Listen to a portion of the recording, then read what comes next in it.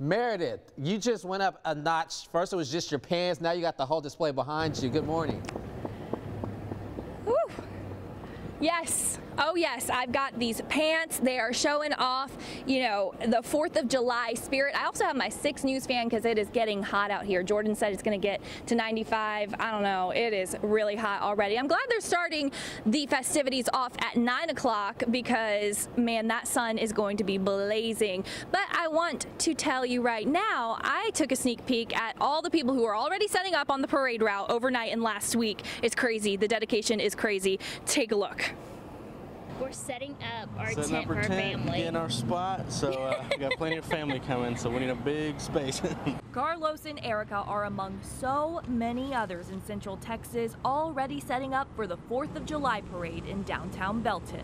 Total, probably a good maybe 30 are coming with us. For 12 years, they've sat together along the parade route.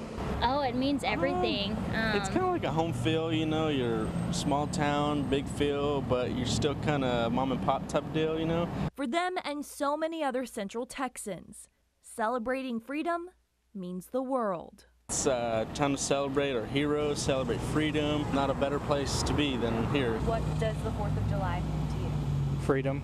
My whole family is in the military and they're police officers, and so for us it's all about freedom. The best word I can think to describe is freedom. The military has done so much for us and our family, and I just want to say I'm very thankful that the United States is the way it is. With everything going on, it's just special to celebrate today, you know, put all the political aside. We're all a family as one today, and we're really excited for this weekend. We look forward to it every year.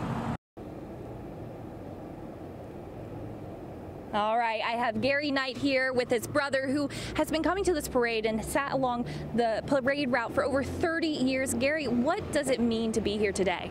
Well, it's really something very special to us. It's part of our family, it's part of our tradition.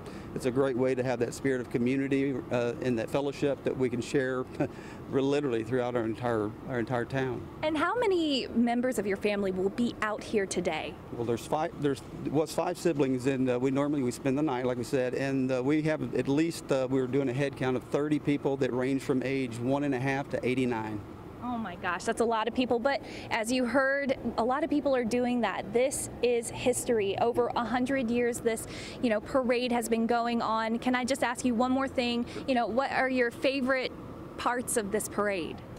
Probably the assembly of all the people first and foremost, whenever everybody gets together with that unified mindset and just that excitement to welcome in the 4th of July and just to be a part of our community together. Do you want it? No. All right, can I get a happy 4th of July to everyone back at home? Happy 4th of July. All right, back to you in the studio. We love that, Meredith. Happy 4th of July to you and everyone else. Hey, we look forward to seeing you later today. We will be in that 4th of July parade. And if you can't make it out to Big B Town, Belton, well, you can watch it right here on Channel 6.